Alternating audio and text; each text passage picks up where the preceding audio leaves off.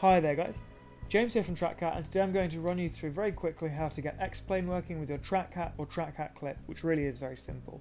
The first thing you need to do is open up TrackHat OpenTrack and make a new profile called X-Plane or however you like, and then start it using the free Track 2.0 enhanced protocol. Then, once head tracking is started, jump back into X-Plane, head to the Settings tab, click Joystick and Equipment, and then in the Accessories part of the menu, click Track IR when in 3D cockpit views, and now you can close the settings. The next thing you need to do is head to the View tab and click 3D cockpit command look, which you can also access by pressing Shift 9.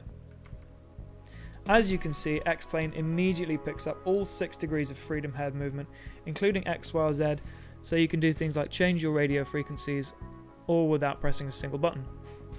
Anyway guys, that's all I have to show, since the whole process is extremely simple. Thanks for flying TrackHat.